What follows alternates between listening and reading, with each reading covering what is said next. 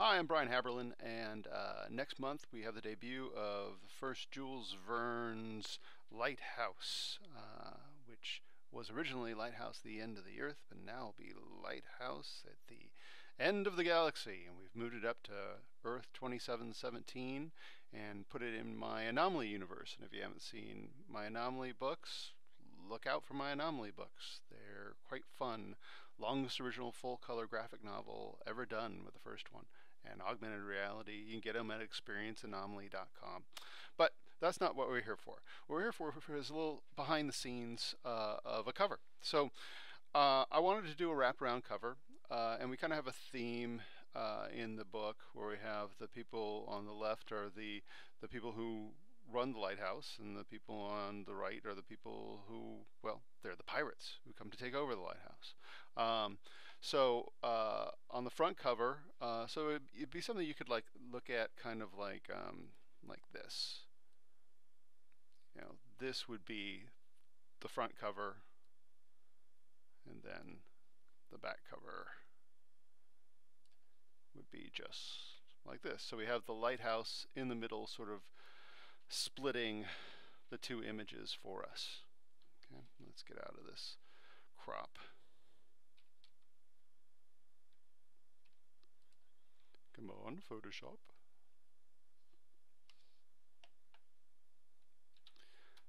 All right. So what we have is a whole bunch of layers.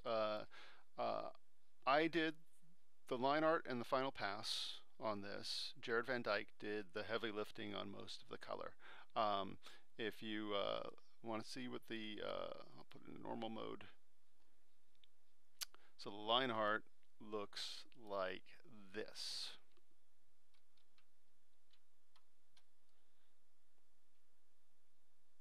You can see we actually added the conglomerate logos, which are on their chests, in color because they're not there on the main thing. We have Moses, Moritz, Vasquez, Philippe, and then all our nasty pirates: Dr. K, Carnante, Amethyst, the leader, Kongre, Siren, who's actually in this kind of interesting suit. Her essence is all liquid, so it's just liquid going through that suit.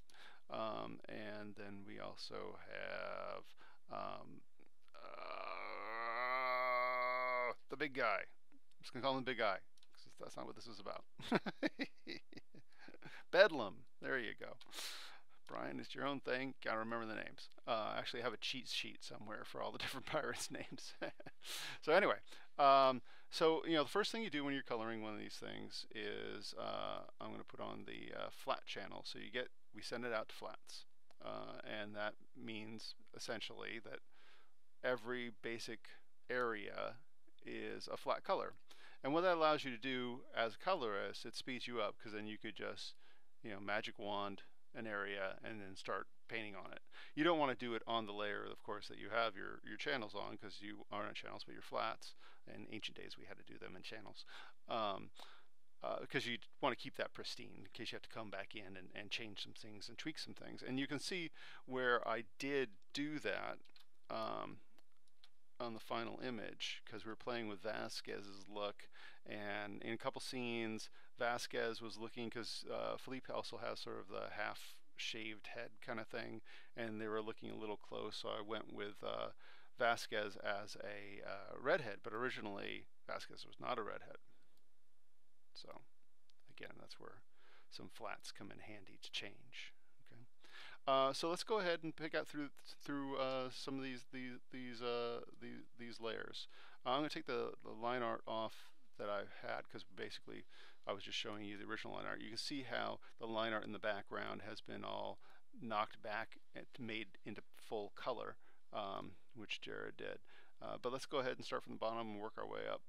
I'm going to take the line art off here, so you can see just the pure color of the background image. Jared is just, he's awesome. He's I've worked and trained some of the best colorists in the industry, and he is right up with every single one of them, and probably a little better than all of them. He's a really talented painter, and those are really the people that you want to bring in as colorists. So you can see how he's like carved out the different forms and shapes in here. I mean, because if you go back up to my line art in normal mode, none of that shading's in there. You know, all that shading is what Jared put together. I mean, he sculpted out the thing. I gave him some basic indications of where the light would be coming from, which is how I always used to like working. I would just pick, you know, almost like a cinematographer. Once you know your light's coming from the upper right-hand corner or something, you know where that nose will cast its shadow if you know structure of the face and structure of the body. So it becomes very easy that way. But you'll notice there, that he really did, you know, I almost want to call it volumized the whole thing. Let's see. So anyway, we'll go back to here. So I'm going to go ahead and put back on the line art. The other interesting thing that Jared does with a lot of my line art is we'll knock back some of the color. So if you look back up here, you'll see the interior lines on the face have been knocked back to a brown. They're not pure black anymore. It's really more evident too over here on Kongre, where you can see that the inked lines are been made into brown lines, which I think works fine and is an interesting look. Sometimes I'll go back in and put back black lines if I really don't like it, but I think it works well and adds another dimension to the piece. Okay, so let's look at, so that was our basic color. So that was with, you know, brushes. He's got certain textures that he has scanned in from either his real paintings or whatever. Let's see. So he moved all this stuff around. He's got nice paint strokes here and stuff like that. But it often will lay over, because you can see in here in this area, you can see where a texture, which is actually a painted. This is actually probably from one of his canvases. He has a lot of his canvases that he's scanned, and that's put on top of the color with in an overlay fashion, and it gives you that nice texture. So anyway, let's go back to line art. So let's just split apart some of the things that are in this file. So here we've got another multiply layer, and so we're messing with, I was trying to nail down Vasquez's flesh tones, so you can see where I've kind of played with some different things. So I have a little bit of an overlay layer. If you look at this layer in normal mode, it would be like a brown basically, and by putting in overlay mode, you can see how it just helps tint her complexion, because she needed to be a little darker. We have line art. Over here we got a color dodge going on. Let's see if we can find where Jared put the color dodge.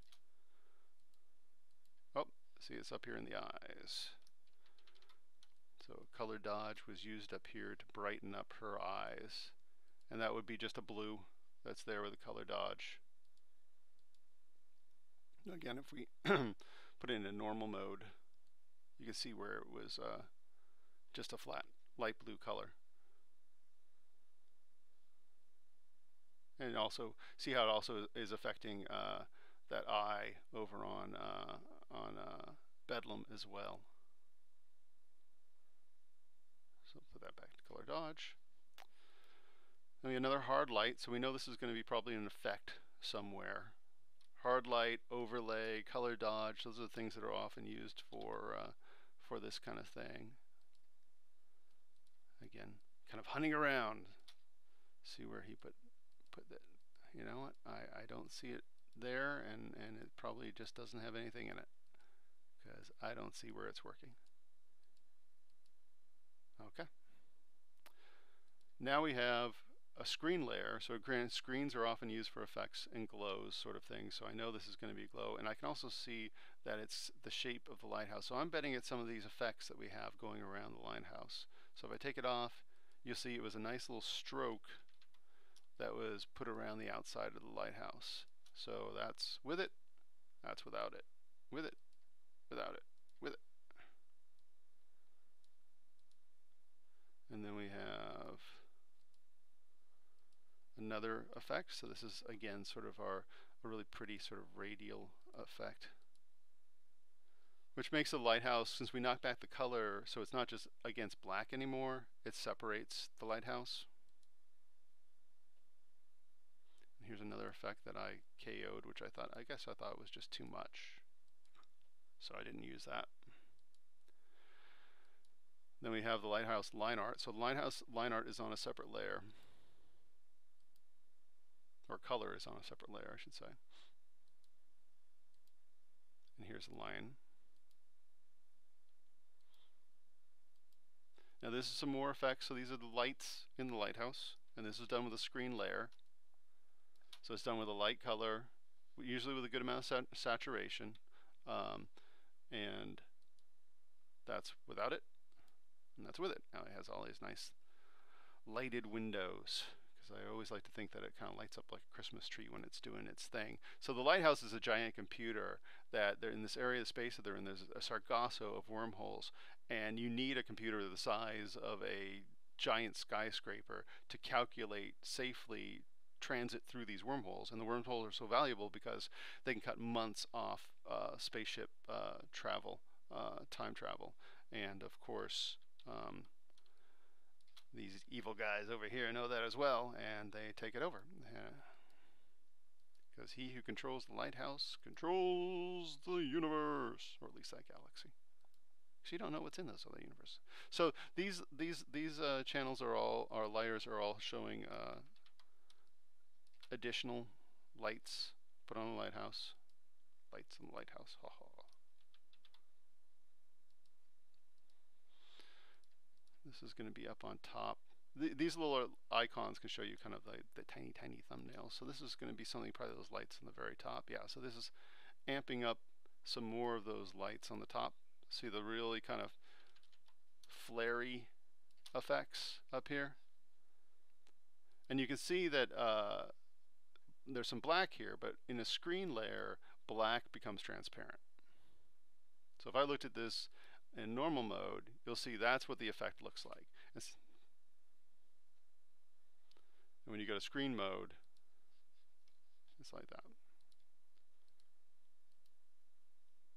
This is another screen layer, so a little bit more kind of glow. You know, it's often best to do with these effects with like multiple colors with them, rather than just, you know, when I'm teaching them in the basic level, it's like it's just a big flat sort of one color, but really you want to have more than one color on these things.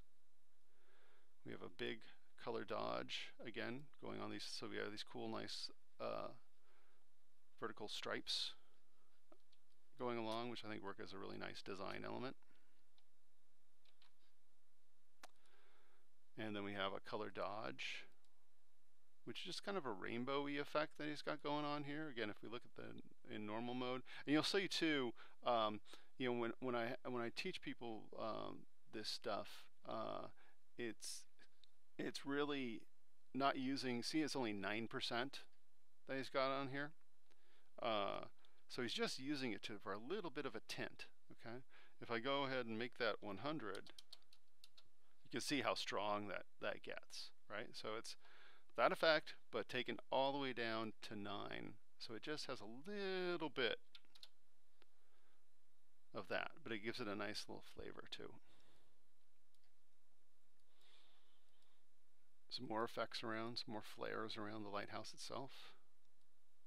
Again, those are, you can see it's on black, so you know it's going to be a screen layer if I look up. We have a normal layer going on here, but I don't see it really. Oh, it's doing a little bit, I think, by one of the eyes.